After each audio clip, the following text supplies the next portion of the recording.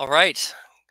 Good morning, everybody. It's morning in Seattle, which is where I'm at. So welcome back to our second day, Bioconductor 2021, to our short talks. Today we're talking, this track is apps and frameworks.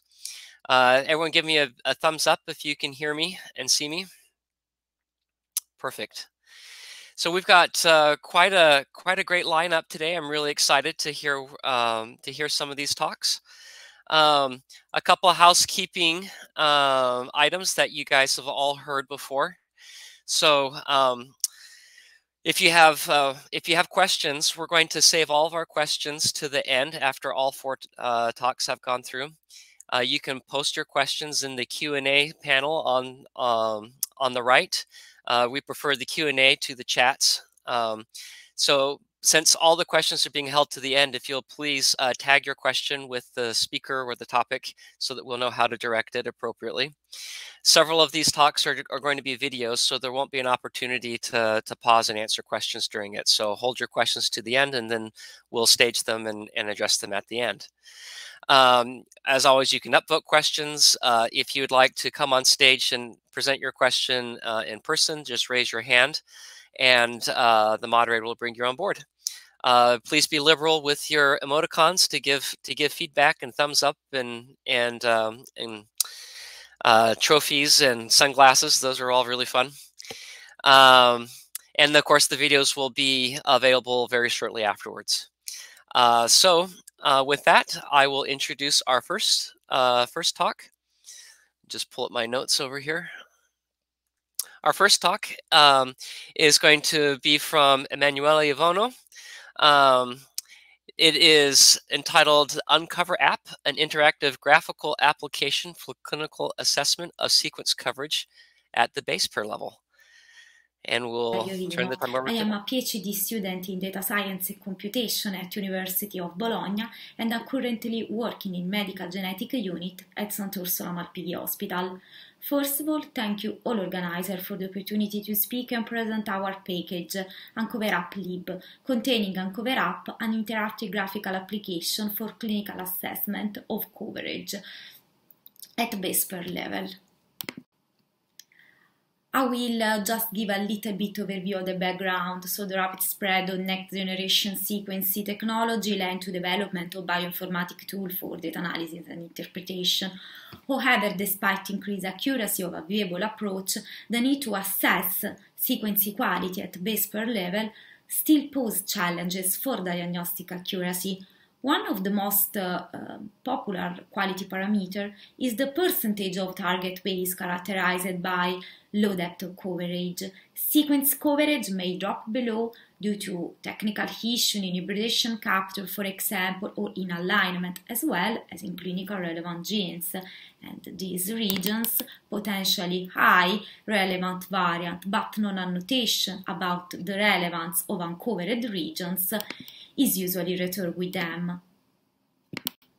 To meet this end, we develop unCOVERApp to visualize low depth of coverage data with their potential functional and clinical consequence, to prioritize the inspection of low depth of coverage regions before resequencing all coverage gap or making assertion about completeness of diagnostic test.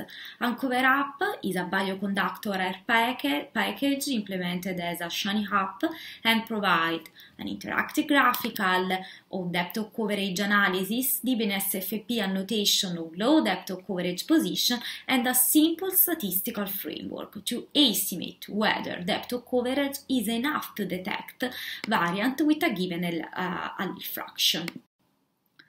unCOVERApp display 4 pages, each provide different module analysis module. So all functionality of unCOVERApp are based on bed file containing depth of coverage or genomic position of a target genes. The bed file is obtaining provide a list of gene of interest and a list of sample, in particular a list of non-path. So interested gene can be plotted and annotated one by one in different samples, and a spreadsheet report can be downloaded in order to facilitate the analysis of the application, and to type all allele frequencing could be used to prioritize low depth of coverage position, allele frequency from GNOMAD and allele frequency for a calculator. And lastly, the package provides a statistical framework to estimate whether coverage is enough to detect variant with a given allele fraction, and this framework could be especially useful for somatic variants. unCOVERApp is available as a bioconductor package. When user load unCOVERApp lib for the first time, the first thing to do is download annotation file. So get annotation file function allow to download the annotation file from Zenodo, and the function does return an object but store the annotation file in a cache, and so user can see the cache path. The local cache is managed by biofile cache of bioconductor package, and this function is just required during the first installation. Launching run unCOVERApp command, a shiny app appears in our default browser, and this is the home page of unCOVERApp. Graphical inspection and annotation require as input file a bed file, so user can make it on preprocessing page, so user can load a list of gene of interest here and a list of BAM file in this ad box, and reference genome, chromosome notation, quality, mapping quality and base quality is required by the user. This is a bed file resulting from preprocessing step. This is a bed file with chromosome start and position, coverage value, and nucleotide counts. Once preprocessing is done, user can move on the coverage analysis page and import the input file just made and assess sequence coverage with a user-defined threshold. So here user can change the default threshold. The user can explore all gene coverage and zoom in a specific exon or in a short genomic interval and obtain a table below the plot, the number of base of exon or in total gene above coverage threshold, functional and clinical annotation of all potential non-synonymous single nucleotide variants across the examined low depth coverage site is available when both in web page both as a spreadsheet format. So the cells are colored according to a specified threshold for allele frequencing, for CAD, for map, SIFT, or CleanVar, and OMIMS. So the cell will appear red when the predictor are other threshold, otherwise the cell appear green. unCOVERApp hosts a calculation of maximum allele frequencing, so user can set allele frequency cutoff based on a specified assumption about genetic architecture of disease, and obtain the annotation both as a spreadsheet format.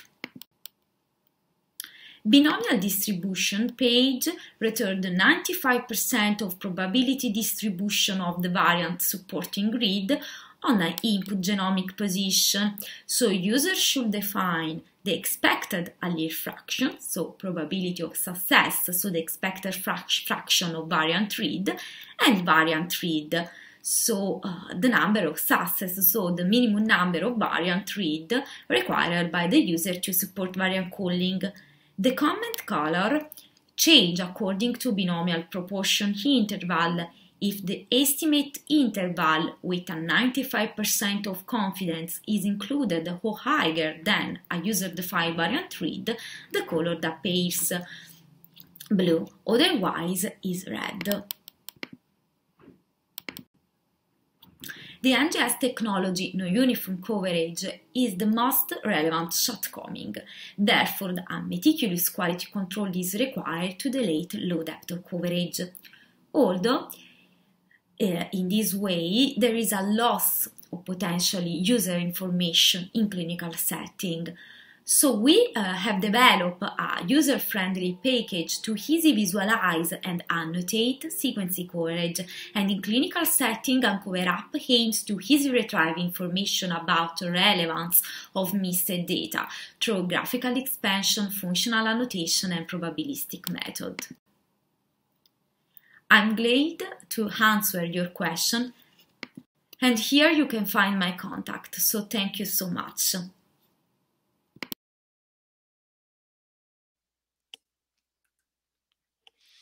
Thank you, Emanuela. That was a great presentation. Really look forward to exploring that. Next up, we have another short talk.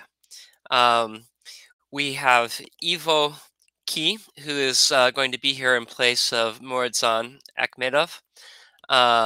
He is going to be presenting OMICS Playground, a user-friendly and interactive self-service bioinformatics platform for the in-depth analysis, visualization, and interpretation of transcriptomics and proteomics data. Video of Big Omics.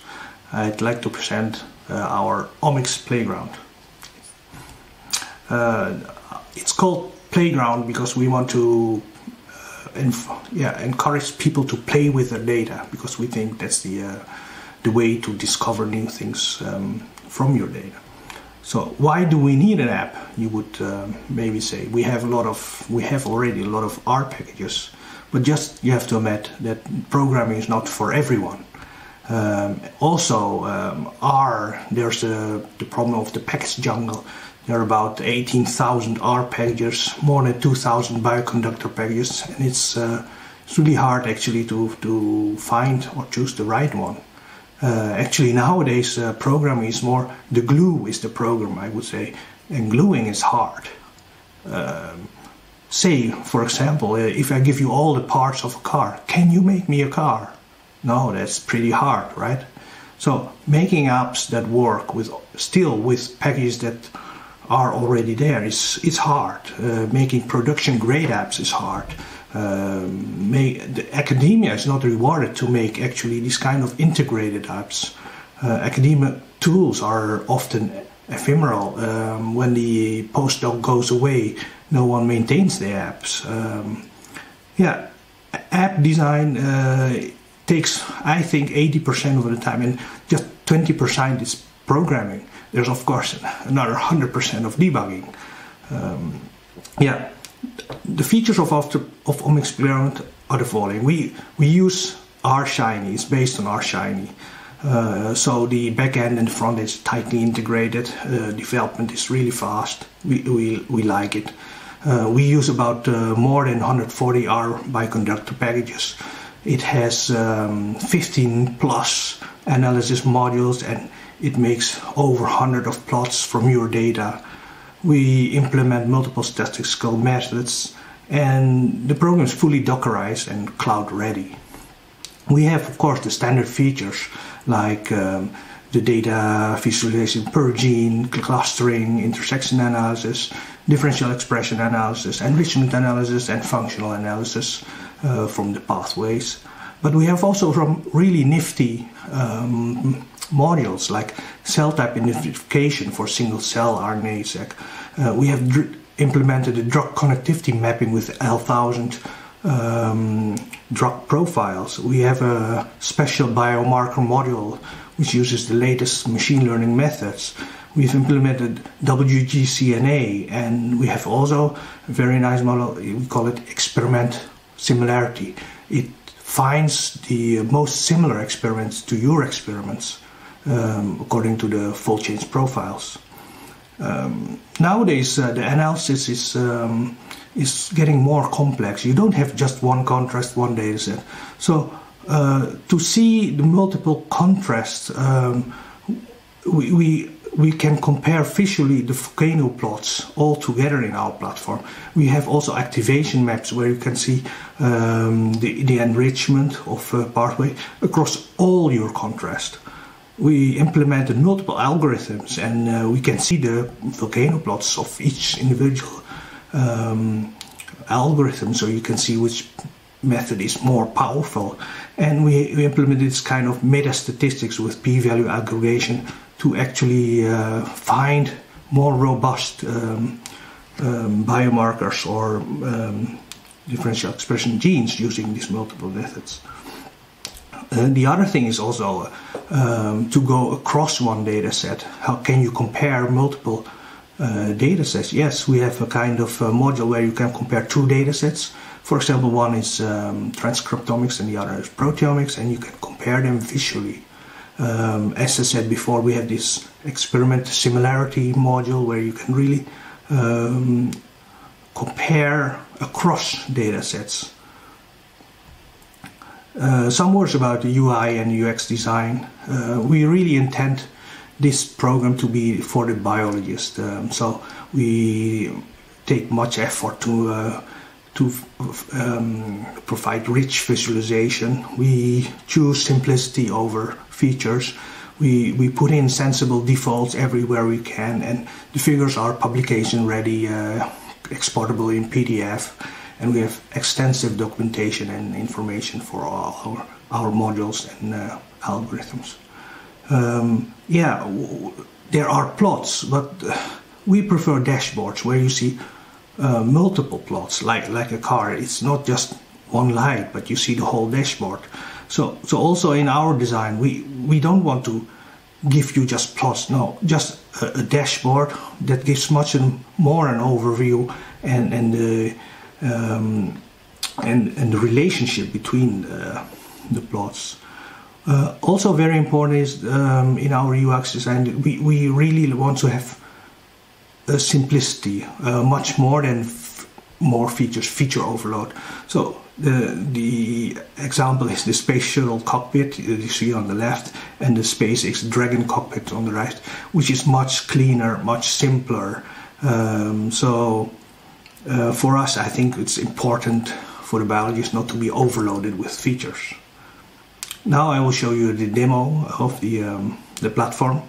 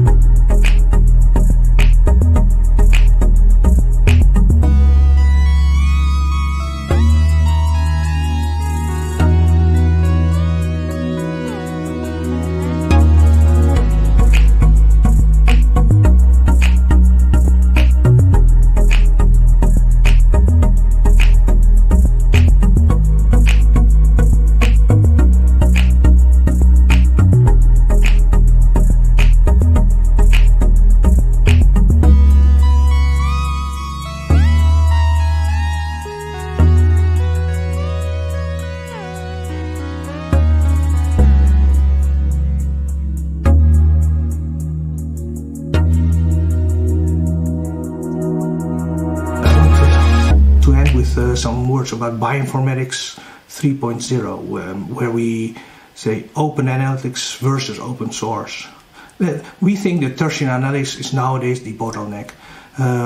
If analysis can be divided into primary, secondary and tertiary, in the beginning it was primary analysis that was the bottleneck, data acquisition, data management, because primary it was expensive. Secondary analysis, where we see the pipeline and the data cleaning, I think, yeah, that was a bottleneck, let's say 10 years ago. But nowadays, I think the tertiary analytics, where visualization, interpretation, and reporting takes place, is most of the time. Yeah, as I said, in 2000. We can call it bioinformatics 1.0. You had the early adopters, and they were programming in Perl and Excel actually also, and they were like the programmers. And in 2010, around 2010, I think there was bioinformatics 2.0, where open source became stronger, R Studio, Python, and Jupyter notebooks, and the center people were the bioinformaticians. But I think now we are at stage that we are bioinformatics 3.0 2020.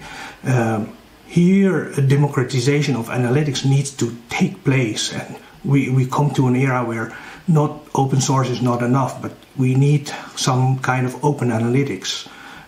Here the centerpiece becomes the center person becomes the biologist that interprets this data, and we think the bioinformatics tools, the self-source bioinformatics tools, can solve this problem. The cloud-based bioinformatics tools. So for more info, please read our paper from last year. It was published in NAR Genomics and Bioinformatics. OMICS Playground is freely available in GitHub and DoggerHub. It's open source for academia, and you can try our platform at public.bigomics.ch. Last but not least, thank you all the RShiny developers, and especially RStudio. They do awesome stuff. Thank you the whole team at BIOINFORMATICS, and thank you BioC 2021 organizers and you for listening. We are hiring, so if you are a Shiny lover, Shiny expert, and believe in our vision, please contact us. Thank you.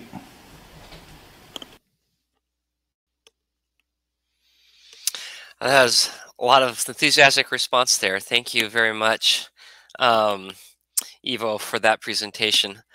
I'll just take a moment here to remind people that we'll take questions at the end, but that shouldn't stop you when one occurs to you to go ahead and throw it into the window there, and so that you don't forget. Just make sure you tag it for who it's going to. Also look through there and upvote questions that that you think are particularly good questions, or that you really want to hear an answer to, so that we can know and prioritize some of these questions. All right, our next talk comes from Jovan Tanevski. He's from the University of Heidelberg. He's going to be sharing with us MISTI, Multi-View Intercellular Spatial Modeling Framework. Jovan. Thanks, Jan. I hope that you all can hear me and can see my presentation. Yes, wonderful. I can see your reactions. Good. So today I'm going to talk about a framework that we call MISTI, Multi-View Intercellular Spatial Modeling Framework, and the implementation of this framework, MISTI-R, that we have developed here at the Institute for Computational Biomedicine at Heidelberg University in Germany. Right, so what MISTI is a machine learning tool. It is a multi-view learning framework where that enables users to analyze their spatial data. Right, and when I say spatial data, I mean we believe that it can be used with all kinds of highly multiplexed and spatially resolved data. What MISTI is about is it allows you to leverage spatial information beyond analysis of patterns of individual markers that are available in your data and beyond analysis of your immediate neighborhood. So what MISTI does is tries to relate the expression of markers that are available within your data coming from different spatial contexts. So at input, we always get an expression of different markers that are measured for your spatial data at a spatial unit. And I say spatial unit because spatial data these days comes in different resolutions. So it can be at a molecular level, or at a cellular level, or at a level of a spot capturing multiple cells. So I always stick to spatial unit. So MISTI starts first by trying to associate the expression of the markers within the spatial unit with the expression of every other marker. And this basically captures the intrinsic view of a spatial unit. So what we can do next is we can try to look in the immediate neighborhood of each cell and ask the question, can we relate the expression of markers that are in the immediate neighborhood of each spatial unit with the expression of the markers within that unit? And we can go even further and say, let's look at the broader tissue structure and ask the question, can the expression of the markers in the broader tissue structure tell us something about the expression of the marker within each spatial unit? So this is just an example of what kind of questions we can ask with MISTI and what type of analysis we can do with our spatial data. But MISTI is not limited to only these 3 views. We can extend our analysis, and we can ask different questions. So we can create a view that captures the pathway activities within space, and try to ask questions about the interactions of different pathways coming from different spatial contexts with the pathway activity within the spatial unit. So what MISTI does after it models the expression coming from the different views, it combines this information in a meta model and tries to answer the question where this information comes from and where the most relevant information comes from. In particular, to sum up, MISTI gives tries to give an answer to these 3 general questions. So, how much can the intercellular or the spatial context explain the expression of each marker within the spatial unit, in contrast to what is available from within that unit? So, with the meta model, we try to answer the question of how much different view components that we try to capture with MISTI contribute to explaining this expression. And finally, we want to go even deeper and decompose the models and ask what are the specific relations, what are the specific interactions that can explain the contributions that we see within this model. Right, so I'm happy to say that since Bioconductor 3.13, MISTI-R, the implementation of MISTI, is part of the Bioconductor family of packages. So it is available from Bioconductor. You can download it, you can install it. We want to make MISTI as available as possible to everyone. So this is why we also built Docker images that are based on Rocker. We maintain stable and development versions that are automatically built from the source code that is openly available from GitHub. We also include the packages Seri and Spatial Experiment within this image, because we know that most of the people tend to use one of these formats to represent the spatial data, and we are looking forward and we are working on extending this group of data representation packages to be interoperable with MISTI. Right, so the central resource for MISTI can be found at this URL that you see on the top of the slide. Right, so this is a package down website for the package MISTI-R. So feel free to take a look at the documentation that is available from this website, especially the getting started part, where you can learn how to build a simple pipeline with MISTI that I'm going to try to show you that it's very easy to do actually now live. But also you can take a look at some articles or some vignettes that are also available with the packages, and how can we use MISTI with data representation using the Seri package, or data representation using the single experiment or single cell experiment, the spatial experiment or single cell experiment package. All right, so now I'm going to go and try to show you an example of how we can easily model spatial data with MISTI.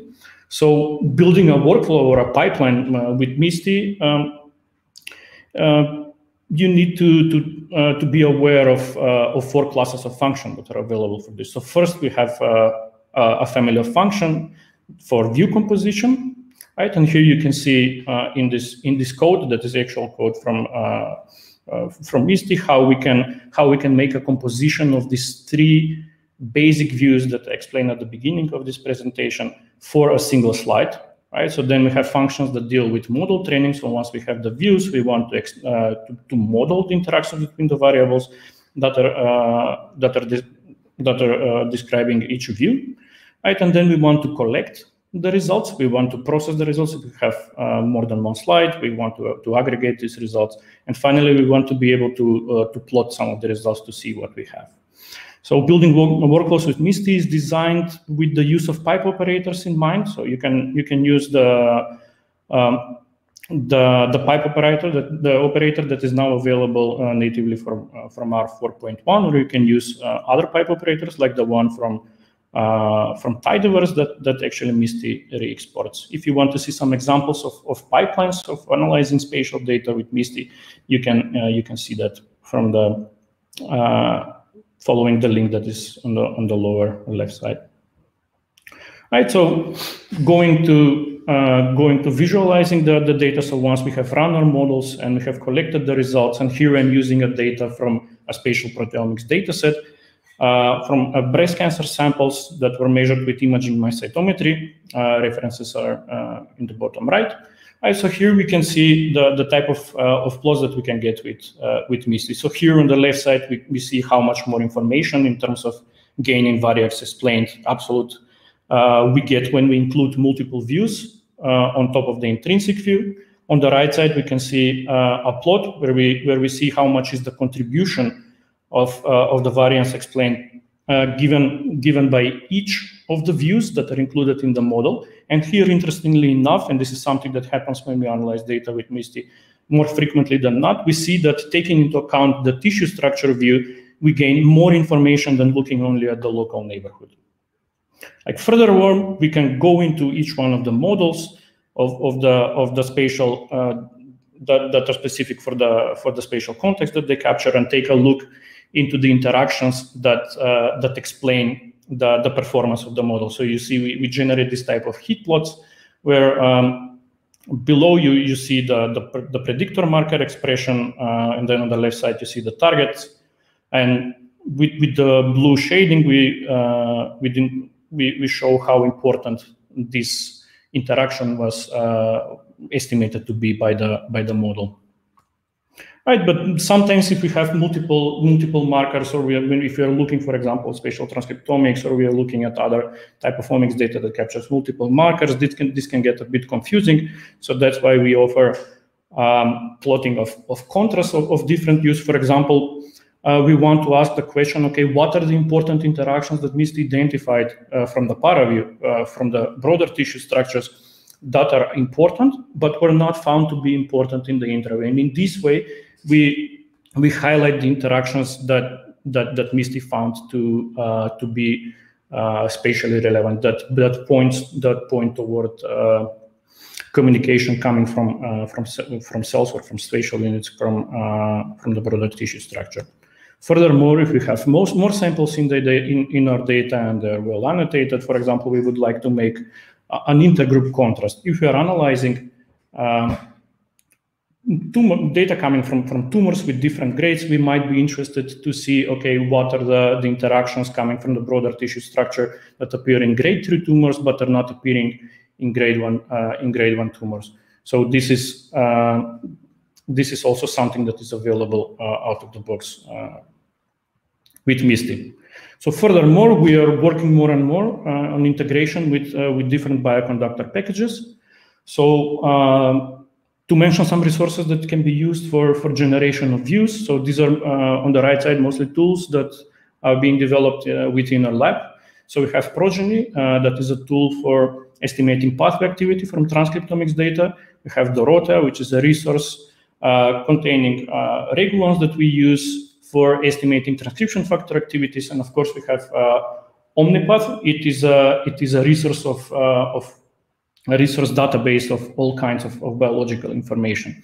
So to see how we use this in practice, you can read our paper. You can read either the MISTI paper or one of the applications paper of MISTI, and see how we try to associate pathway activities within each spatial unit with, for example, the expression of ligands in the broader tissue structure. As I mentioned, from bioconductor packages, we already have demonstrated how to use the single cell experiment and the spatial experiment package to represent the data and to work with your data with MISTI.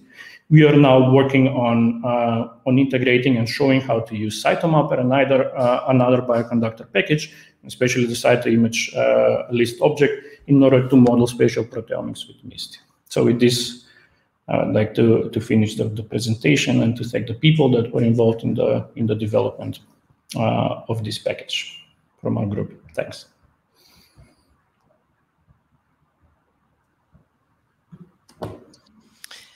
Thank you, Jovan. That was very interesting. As always, for those of you who have questions for him, please put them in the Q&A and go in and upvote your favorite questions, and we'll get to them after our last presentation. So the final presentation on this track comes from Katharina M. Keller from the Molecular Biology Laboratory in Heidelberg. Her talk is Bioconductor Framework for Consistent Annotation of Hyperpolymorphic HLA Genes in Human Populations.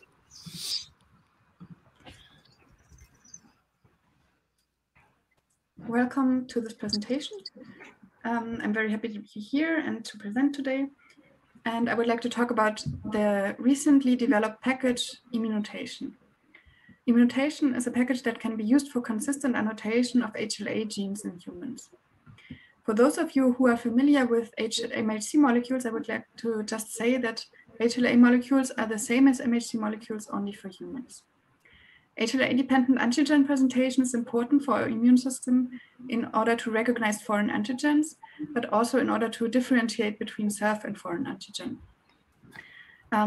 MHC molecules can bind peptide antigens, so short peptide fragments of 8 to 18 amino acids, and these HLA peptide complexes can be recognized by specific T-cell receptors on the T-cell surface. The binding of a T-cell receptor to an HLA peptide complex will lead to activation of the T-cell. In order to recognize a broad spectrum of pathogens, in order also to provide a good fitness level on a population scale, it is important that these HLA molecules are structurally diverse. In humans, this structural HLA diversity is ensured by genetic mechanisms such as polygeny and also allelic diversity. HLA molecules are encoded in the HLA genes located in the HLA complex on the human chromosome 6.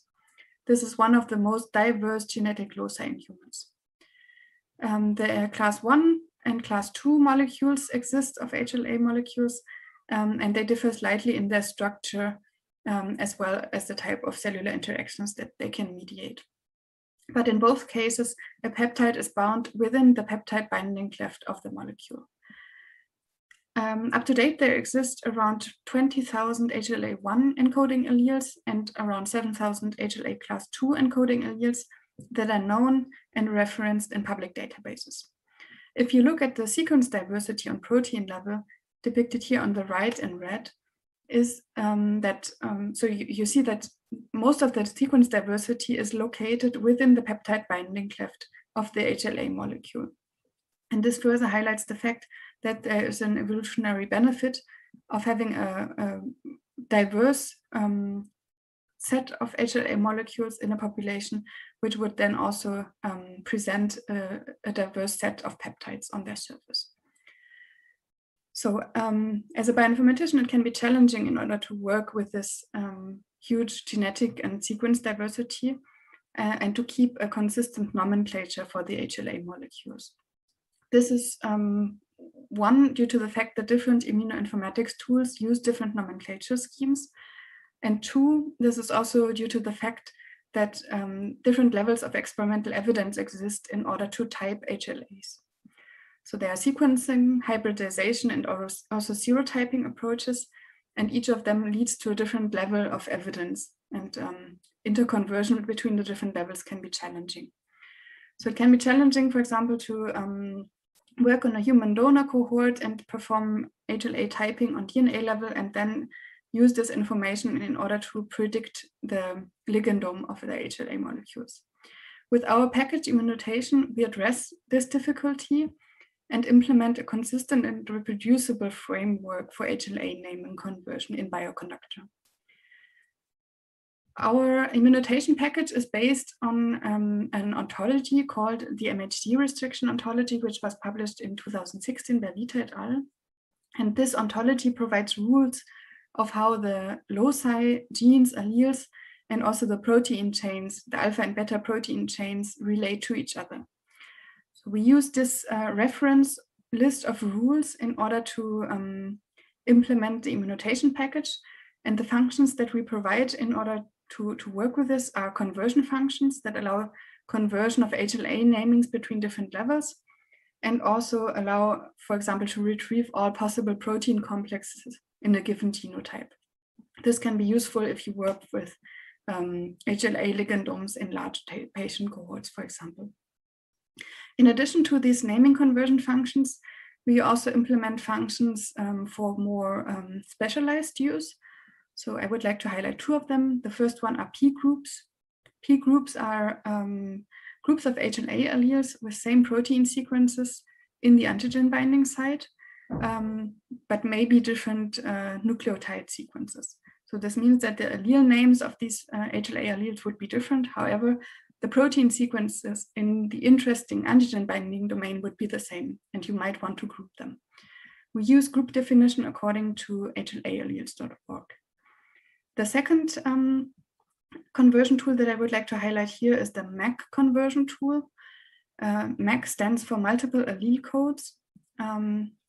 These have been defined initially by the National Bone Marrow Donor Program, but they are also used in other clinical HLA typings by other national marrow donor programs. We provide and implement the encoding and decoding functions from the multiple allele codes. In addition to these conversion functions and mapping functions, our immunotation tool can also be used to automatically access reference databases, such as the allele frequency net database. The allele frequency net database is a database of worldwide HLA frequencies, and these datasets can be used, for example, as reference datasets. In immunotation, we provide functions to retrieve allele frequencies, query population meta information, and also visualize the worldwide HLA frequencies using maps and ggplot2 packages. I would like to show one example of how our immunotation package can be used to resolve annotation conflicts between datasets. On this slide, we see two datasets. The first dataset is a dataset of observed frequencies. These are HLA allele frequencies that I typed using an HLA typing tool based on RNA sequencing data from a large German donor cohort. So the experimental evidence level of this dataset is RNA sequencing.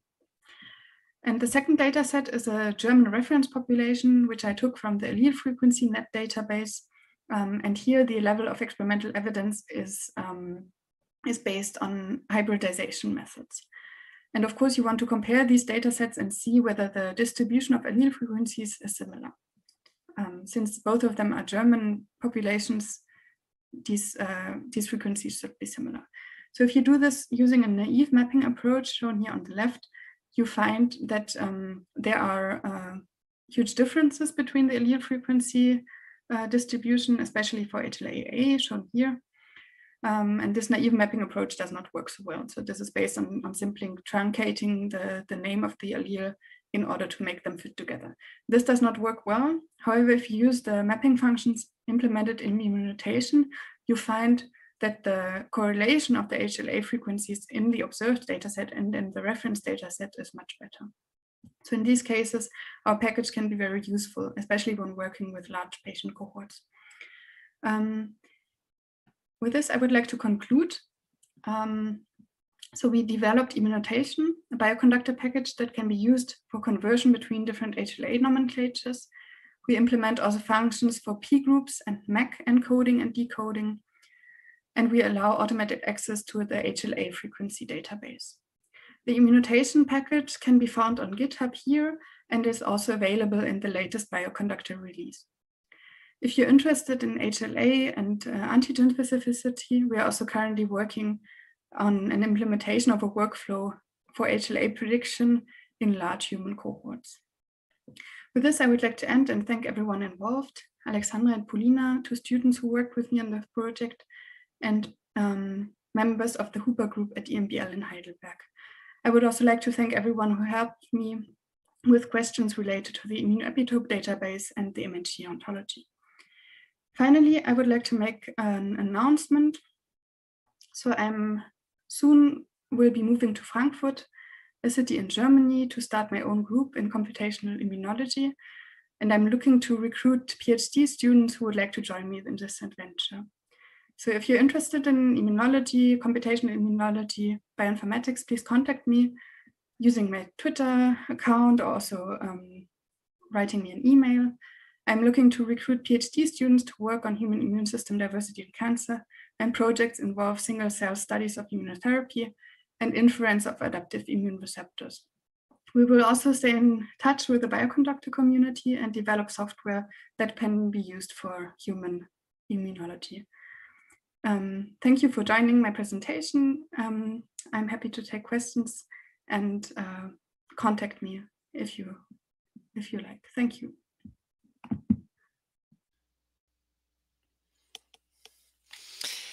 Thank you, Katarina, and congratulations. That's really exciting for you.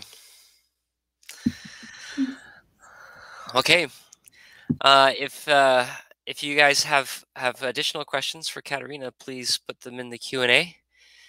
Go through and upvote your questions. That concludes the last talk, and now we'll start going through some of the questions that we've got. I'll start with our most upvoted question that we have. This is a question for Ivo from Big OMICS. Can the application produce an R script from the chosen analysis for reproducibility's sake?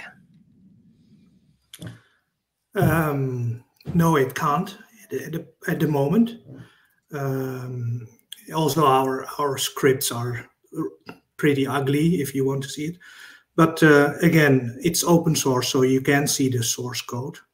And I think if it's reproducibility, there are other ways. And for example, the Docker is available, so you can always keep the Docker for years to come and reproduce the same results that you get. So I think we have to go beyond saying like, okay, we need a script. No, the Docker itself is saved, and you can just download a specific version and reproduce your results.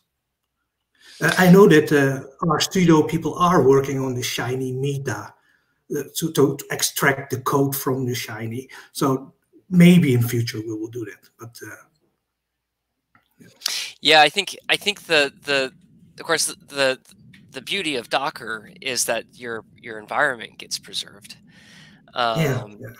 But the actual steps that you took to do the analysis is something else. I suspect that maybe that latter bit was the flavor of the question, but maybe it sounds like a wait and see feature. Okay. Yeah, but for reproducibility, you can just look to our source code, right? If you want to know the steps. So sure. Okay, thank you. Let's go on to the next question. For Emanuela, can unCOVERApp lib support experiment hub-based BAM files? Okay, unCOVERApp take as input a list containing the path of BAM file, because the upload BAM file could be challenges, especially because we tested the app with the whole genome sequencing file. So if you have the path, so if user have a path, can store in a list and upload on app. So I hope I have answered. Thank you. Did that answer the question, I hope? Thumbs up. Okay. There we go. Good. Emanuela, while we've got your attention, another question about unCOVERApp. Oh, okay. Does it take into account copy number variation and correct the SNV's VAF accordingly? Yeah, okay. To date, non-information about copy number variation could be retrieved, so it's not an option. Of course, user can use variant allele fraction, so they have to retrieve the number of expected read. So, for example, in heterozygous variant, the allele fraction expected in normal situation is about 50%. But, for example, in somatic variation, especially for mosaic variant, the fraction could be very low. So, user, of course, could correct the variant allele fraction. Of course, yes, it's possible. Okay. Thank you. And I think we have time for one more question. This question is also for Ivo, Big OMICS. Is it free for students to just do exploratory analysis? Oh, we lost his video feed, but he's popped into the Q&A and he says, yes, it is free. So, all right. Well, I think we're out of time. Thank you all for your participation. One more round of applause for all of our speakers for a good job. If you have additional questions, I'm sure you can hunt them down with direct message. You can also try to find them in any of the networking rooms and lounge rooms. If those of you who are in the market, it looks like there are some job opportunities out there at some very exciting places. So go find those contact information and reach out, send your CV. So thank you very much. We'll conclude this session, and we'll look forward to seeing you elsewhere in the session.